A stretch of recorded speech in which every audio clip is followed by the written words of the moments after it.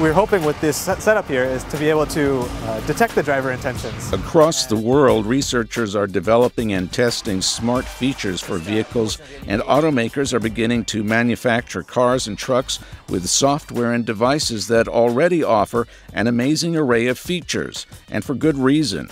More than 1.2 million people die each year in car crashes worldwide, including roughly 35,000 fatalities on U.S. roads. Right now, our main focus is safety. So we're looking at how can we build vehicles that see the environment and react in a smart way. The issue for us is to really protect not only the people inside the vehicle, but also everybody on the road. Urban traffic congestion cost the U.S. $78 billion in 2009 when commuters spent 4.2 billion hours on congested roadways. We're trying to understand how intelligent vehicles change driving behavior and how that can lead to different traffic flows and preferably less congestion. Nearly 3 billion gallons of fuel are wasted on congested U.S. roads each year, accounting for 22% of carbon dioxide released into the atmosphere. What we're really focused on is the environment. So we look a lot at fuel economy savings and emissions, lowering emissions as best as we can through different ITS strategies. What we're trying to do here is basically look at how the driver interacts with the vehicle itself, with other vehicles, as well as the infrastructure. The car itself is a good sensor regarding many things, regarding its speed, its acceleration, deceleration, and if we are able to sense the environment, we have a lot of information. I think there is a very special relationship that humans have with vehicles. Instead of making cars robots, which are totally autonomous, how about making cars smart assistants for the drivers? In other words, systems that support rather than replace the driver. Professor Mohan Trivedi leads UC San Diego's Laboratory for Intelligent and Safe Automobiles.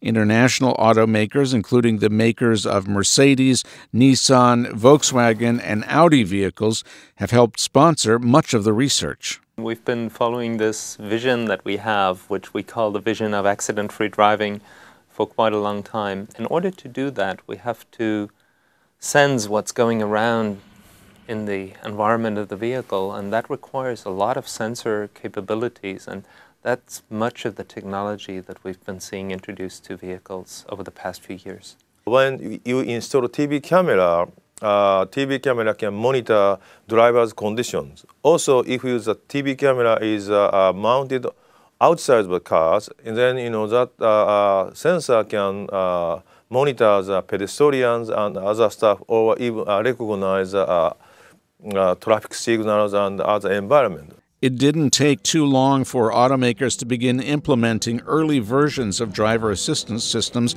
on their newest models, and the new technologies are becoming selling points. The all-new Focus with class-exclusive active park assist. We are now finding out that it is important not only to just monitor whether the driver's hands are on the wheel and the eyes are on the road or not, but what is the state of the driver's mind. 100 milliseconds isn't much in terms of ticks of a clock. Delaying your stop by 10 feet is the difference potentially between safely braking and hitting the car in front of you. Professor Kazuya Takeda works in the field of acoustics, speech, and signal processing, and in particular on how to improve the accuracy of speech recognition inside a vehicle environment. Speech while driving highly correlated to the driving behavior itself. Therefore, we started a big project to collect such data for a long time, and now we are focusing on the other modality like driving maneuver signals or environmental signals or sensor signals. The Department of Transportation is working with industry and academic researchers to develop what they call IntelliDrive, a 5-year effort launched in 2009. IntelliDrive is really looking at the goal of if you have communications between vehicles and the infrastructure, Can you provide applications that improve safety, mobility, and sustainability? California, as a state, is going to play a critical role going forward in the growth of intelligent vehicles. California was not traditionally a big player in the automotive industry, which may explain why the IEEE Intelligent Vehicle Symposium never took place in California until 2010.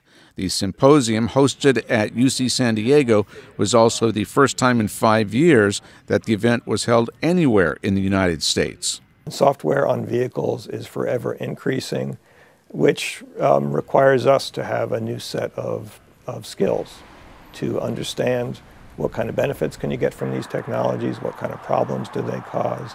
And it requires us to have a much larger cadre of electrical software engineers. California has also led the nation in efforts to curb gas guzzling and pollution, which has spawned a new industry focused on eco-friendly intelligent vehicles. For years, research into intelligent vehicles focused on the promise of autonomous vehicles, machines that could operate and navigate themselves. At the University of Parma in Italy, Professor Alberto Broggi has been building driverless cars for more than 15 years. Broggi created a challenge of his own, a 13,000-kilometer, that's 8,000-mile, driverless car trip from Rome all the way to Shanghai. 4 electric vans made by Italy's Piaggio made the trip. I'm not sure when, but I'm sure that in few years, maybe 20, 50, 100, I don't know, but someday vehicles will be unmanned. I mean, there's no reason why it shouldn't be this way.